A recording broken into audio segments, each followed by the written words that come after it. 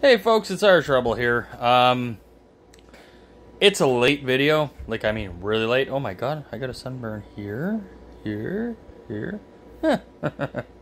Anyways, it's a late video. I ended up having a really long day.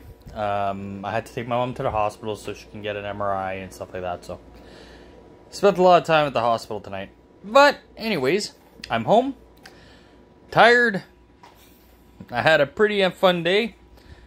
Let's see here. Oh, something I wanted to let you know about my excursion yesterday when I went fishing. Alright, funny story.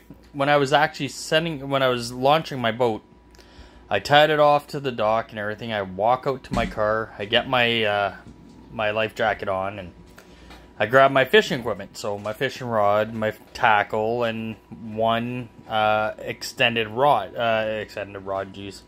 An extended, what do you call it, the net. So what I do is I walk back to the end of the dock, and I go and put my tackle right in my boat, and I'm like, ah, screw it. I threw my, I'm sure you guys have an idea where this is going. So I throw my my fishing rod into my boat. Well, lo and behold, what happens to something that's springy?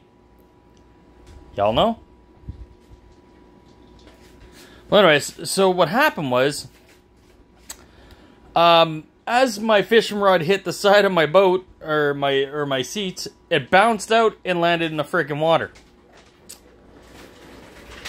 Yes, my fishing rod plummeted to the bottom of the lake next to the boat launch. Yay me. Yay me. So I'm sitting there, what the hell am I going to do here? My fishing rod's in the water. I'm not jumping in after my fishing rod in a boat launch. So what's the next thing I should do? Well, I got smart. I jumped in my boat. I held the boat. I extended the net, and I scooped my darn fishing rod out of the water.